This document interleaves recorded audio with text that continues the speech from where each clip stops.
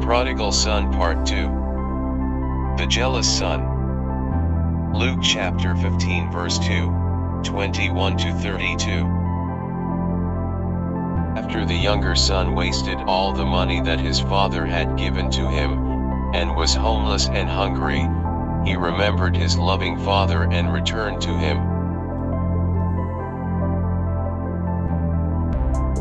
"I'm not worthy to be your son. I am sorry I have wasted all the inheritance money you gave me. Let me be your servant," he begged his father. The father's heart was filled with loving kindness towards his son. He told his servant to bring the best robe and shoes and a ring for his son's finger.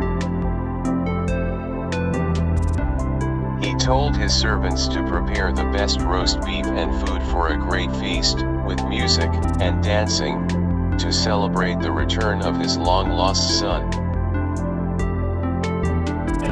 When the older brother came home from working hard on the farm all day and heard the music and laughter, he wondered what the fuss was all about. He was jealous that his father was celebrating the return of his useless brother. "I have worked hard for you for years. What have you ever done for me?" he asked. "Son, you are always with me and everything I have is yours. We should be happy and celebrate together that your lost brother is found.